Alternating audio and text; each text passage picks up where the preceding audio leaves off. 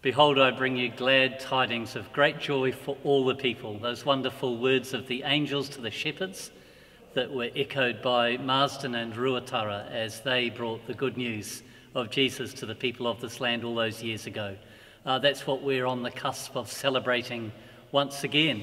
And our prayer for you as we bring you a greeting as the Episcopal team is that we can celebrate really well all of the ways in which we know Emmanuel, the God who is with us, as we look to once again speak of the loving presence of God in our midst.